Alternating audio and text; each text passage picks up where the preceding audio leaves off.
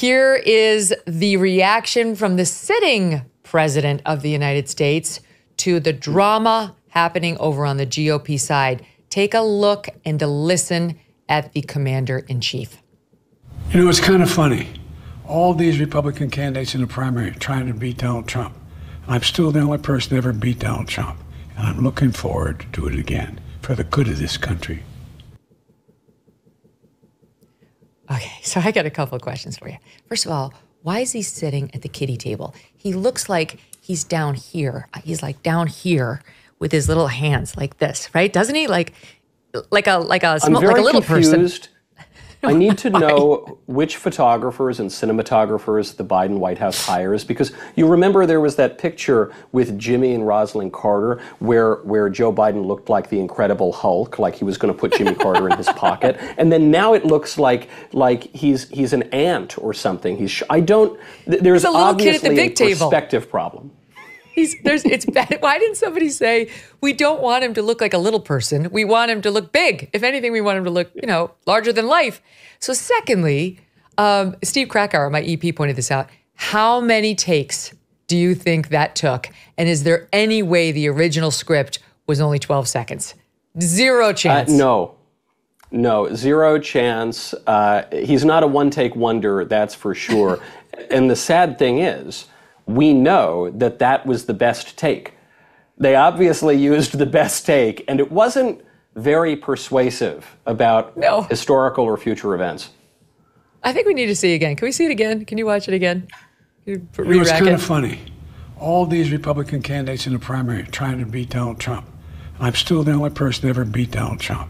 And I'm looking forward to do it again for the good of this country.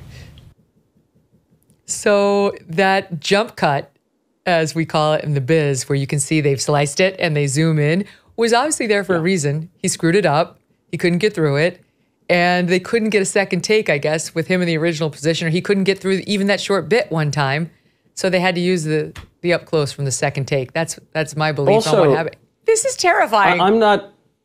I'm not Steven Spielberg, Megyn. I spend a lot of my life on camera. You spend a lot of your life on camera. It would just seem to me that some good direction for the president in that video would have been to open his eyes. I think that statements are more persuasive when your eyes are open and you're not mumbling in your sleep while you give them. On to victory. Think about it. Like Trump, what is Trump? 6'3". He's a large man.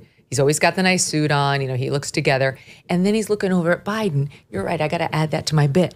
And he's down here with like the little hands, like, I'm the only one who ever beat Donald Trump. I'm going to do it again. It's not, no one's afraid of that. No one.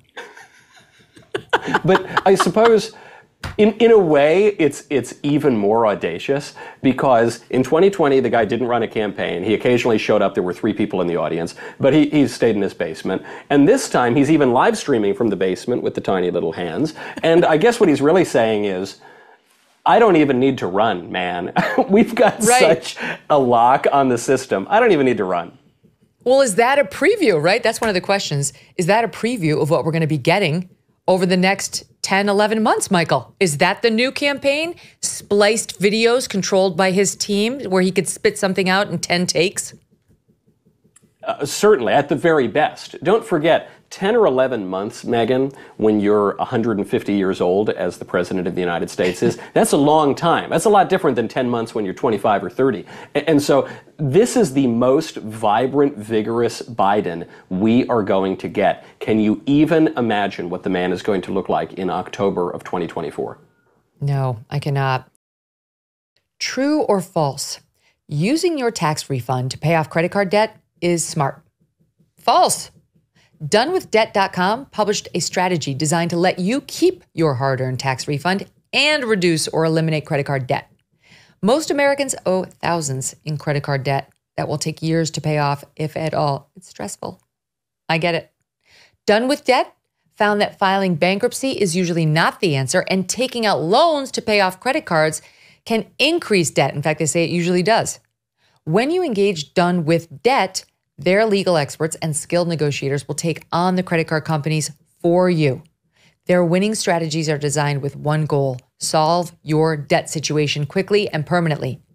First things first, chat with a done with debt strategist and explore your solutions. Some debt fighting strategies are time sensitive, so you're going to need to move quickly. For a free consultation, visit donewithdebt.com. That's donewithdebt.com.